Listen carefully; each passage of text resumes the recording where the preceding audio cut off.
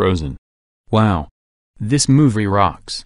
This movie is about a young princess named Anna, then she is Elsa's younger sister. Speaking of her sister, Elsa. She is also a queen of ice, then she has ice powers. A guy named Kristoff, then he has an reindeer named Sven. And an snowman named Olaf, then he was created by Elsa and Anna as a child. Which he is way better than Chili from Doc McStuffins. They also start in their sequel called Frozen 2. Which was a good movie. I hope this movie becomes available on Disney+. Do you know who likes this movie? Jenny Wakeman from My Life as a Teenage Robot.